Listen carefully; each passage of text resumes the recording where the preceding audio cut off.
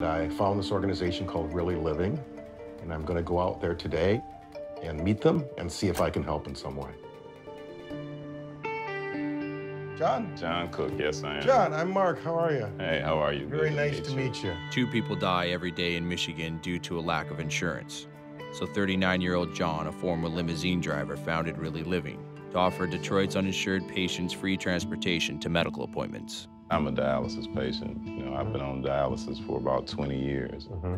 I guess I deal with it okay now, but for years I did, feel like, well, why me? And wrestle with it for a long time. I used to see patients at the dialysis clinics that were really sick, sitting in the lobby for hours after treatment because they didn't have anybody to come get them. And I just decided to quit feeling sorry for myself, and maybe I was meant to help. That's really wonderful. And then, another thing too, when, you have an illness that could kill you, you're always cognizant of your mortality. And I'm also concerned with how my daughter will view me and what people, will tell her about her father. How old's your daughter? 5. So, I just want to make sure she knew her father was a good guy and tried to help as many people as possible. I'm sure she knows her father is a good guy. My wife had diabetes, and so she got a lot of treatment or whatever, but we were fortunate enough that she had good insurance and that I could afford good medical care, but I understand a lot of people don't have that. And we get calls every day for transportation. I have a ledger full of names. More people than you're able to accommodate right now. Without question. Does anybody need a ride today? I've got a driver's license. Put me in a van or something. Let me. I wish I had a van to put you in, but if you have a car, then... Let me go drive some people to the doctor and, we need all the help we can get, and I certainly appreciate you volunteering. I do everything I can. Today, Mark will be both driver and caretaker for a client. Hi, I'm Mark. Mark. You're Matt. Matt, okay. This is one of our favorite people, so be careful. Oh, absolutely. I'm going to drive more careful than I drive by myself. For the past 8 months, Matt has been depending on Really Living to transport him to dialysis appointments. I'm in the back room, Okay. which we call the VIP In section. the VIP section. Yeah. Okay, all right. My blood circulates through this machine, and that's what cleans the blood. This is my kidney. That's your kidney. Yeah. This organization is important because a lot of people don't have the money. They can't get to the doctor. Or let's say if you have dialysis, you have to get there 3 days a week, back 3 days a week, and maybe you can't drive. Or maybe you're on some kind of medical program or insurance or whatever, and they just don't pay for that. Mark. Yes. This is Courtney. Hi, Courtney, how are you? Mark drove me to dialysis today and stuff. How so. wonderful. I'm trying to help out, and I met How nice. John and his organization. I love Really Living, and I've never seen anything like this before. How long have you, been on the dialysis? How long have you? 4 years ago, I had a transplant. I got You a had kidney. I had a kidney. I had a kidney And transplant. what happened? It lasted a good 3 years, and my transplant had failed. I have to think positive, and I have to stay positive. I definitely have hope for another kidney. I'm on the waiting list. They told me about 4 more years. So I'll be doing this for about 4 years.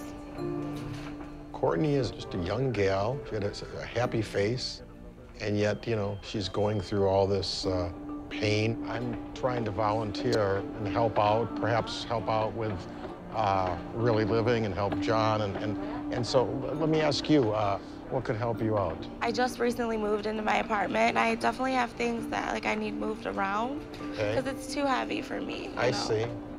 Well, I'm sure I could probably do things like that. That's such an easy request. It is It's such an easy request. You don't demand much. No, That's it's not easy to me, no. Well, Anything you do would be wonderful for me. It's kind of mind-blowing what people go through. And so they keep plugging away, and the hopes that all of them have were to basically get a kidney. If I could write a check and buy kidneys, I'd give every penny I have, buy every person a new kidney, and I'd stay in this house in Detroit, and I could do with nothing because I have my health. And it's just very touching.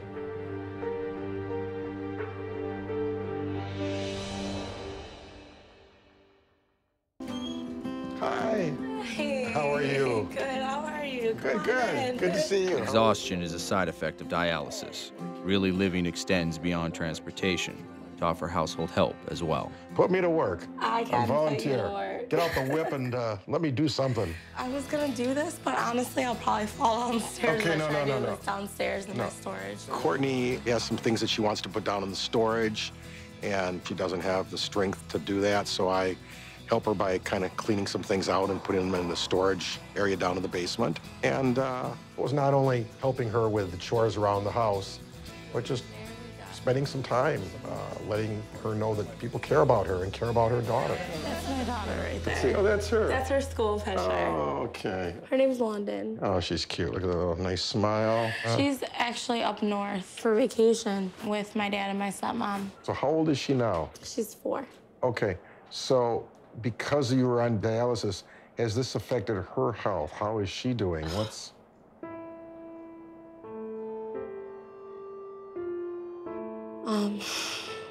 I had her at 27 weeks. 27 weeks. Wow. I was right under 7 months. Okay. And she was 1 pound, 10 ounces. They had to give her emergency colostomy. It was a 6-hour operation. And then that ended up going bad. And it very stressful, very traumatizing for her, you know? That was the surgery that they just did 3 months ago. Now she only has half of her colon. And she ended up staying in the hospital for 2 months straight. And that's when my transplant failed. So when she went in the hospital, my kidney transplant failed. She has a double burden. You know, she has dialysis, and on top of it, she has all the problems that her daughter has with her health. You know, she's 24 years old. She's a young kid. And I just feel bad what she has to go through in life. You're going through so much with yourself and your daughter. If I could wave a magic wand or somebody and say 3 wishes could come true, what would they be? For my daughter to be happy and healthy. Make your daughter healthy and happy. Okay? That's wish number 1. But you get 2 more wishes. What's the second wish? That's all I want. Thank you so much, Mark. You're such a good person. Oh, you're Thank sweet. you. Can I get a hug? Oh. I'm so glad you got to come. You're so sweet. It really does mean a lot to me. Well, It does. thank you. I need more people like you. Secret millionaire Mark has been recognizing unsung heroes within the Detroit community. He's on his way to Really Living to surprise John, who transports patients to treatment despite his own life-threatening disease. Hey, how are you this afternoon? John, how are you? I'm great. How about yourself? Yeah, good. Just wanted to come by and say so long and tell you, that I really enjoyed having the chance to find out about Really Living. I think what you're doing is unbelievable. I mean, you put so much effort into helping other people and helping people with dialysis. And so I just want to tell you how much I think of you and your organization and the good you're doing. You're helping people. We're just trying to do what we can. I appreciate you volunteering. I wish we had more people like yourself, but... When we talked, we got to know each other, and I told you a little bit about myself. All right. Something I didn't tell you is that I'm a successful businessman, and I have something in my pocket here, and it's a little gift to help out what you're doing, and I'd like to make a donation to such a good cause, and I have a check made out to Really Living. It's for $40,000. Oh, man.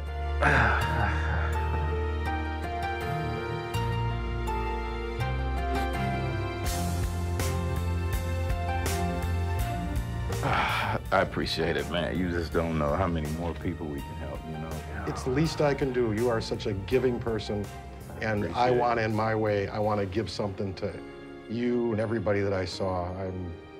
You guys move me, and John. Thank you very much. These people have enough to cope with, and they don't need any more. So it's just going to make things a little bit easier. I know it's going to do a lot of good.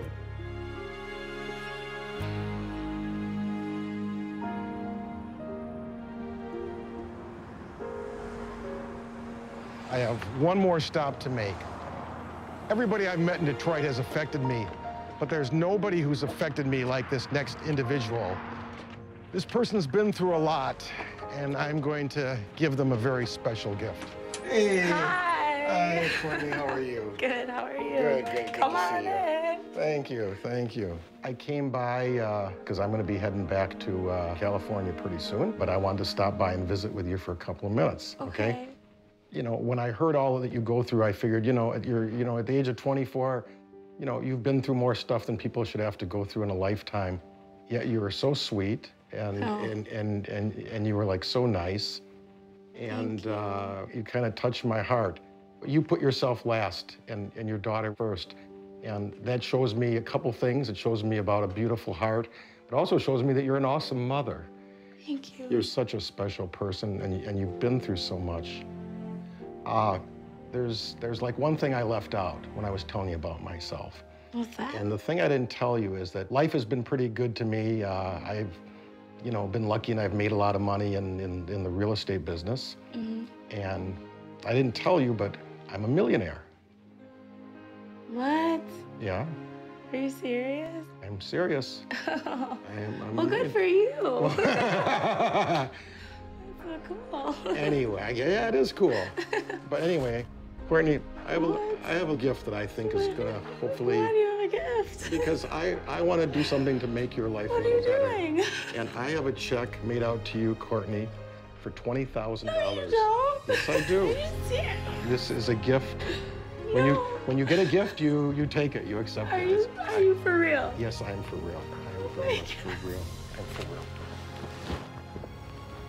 I've never had this much money before. I've never had this much money before. This is real, Courtney. This is really real. This is real. I wouldn't kid you Good about things this. don't happen to me. Oh, come here, come here. And you're making me I don't cry. know anything about this. Oh. Oh my gosh, thank you so much. I'm sorry. That's okay. I just want to provide for my daughter, give her a nice place to live, a nice life. Like, I just want to have a nice life for her. I want her to have nice clothes and a good pair of shoes. And...